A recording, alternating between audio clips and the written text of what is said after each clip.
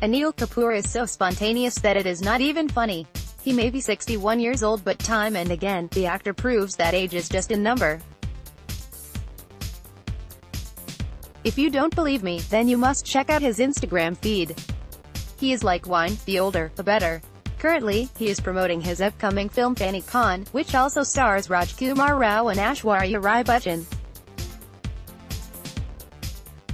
And when it is Anil promoting his films, how can it be ordinary, right? Today, Anil and Rajkummar were at a hotel in Mumbai suburbs for their press interactions, and the duo made their entry in typical Lakhan style, leaving photographers in frenzy. We've all danced to the iconic "My Name is Lakhan" step at parties, but it's always a different experience to see Mr. Kapoor doing it himself. Here's a video you do not want to miss, fellas, check it out. And now watch this one smiling face red heart at email-protected_Rao.